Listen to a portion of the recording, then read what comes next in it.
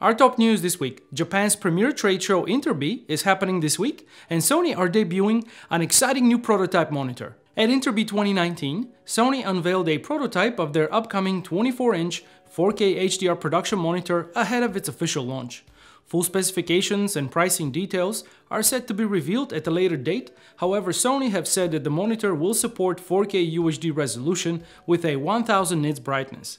The monitor will also have a wide viewing angle, a 12G SDI input, as well as an HDMI connection, giving post-production users greater flexibility. Also at Interbee, AtomOS released the long-awaited and highly anticipated Switching 2.0 update for their Sumo 19 production monitor recorder.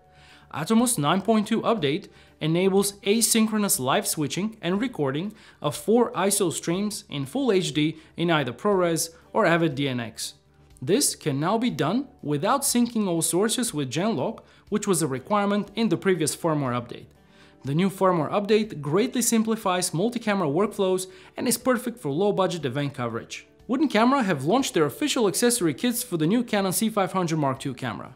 The kits are available in 3 versions, starting from base to advanced and pro. Each kit includes a top plate and a C500 Mark II unified base plate, while the advanced kit also adds on a NATO Handle Plus version 2, while the pro kit comes loaded with the new Wooden Camera Universal Viewfinder Mount version 2 for attaching either Canon's included LCD unit or an external EVF, in addition to a battery slide for attaching a V-mount or gold mount battery plate. And finally, on Tuesday, we ran a packed Sony FX9 open day where our customers had a chance to try out this exciting new camera for themselves.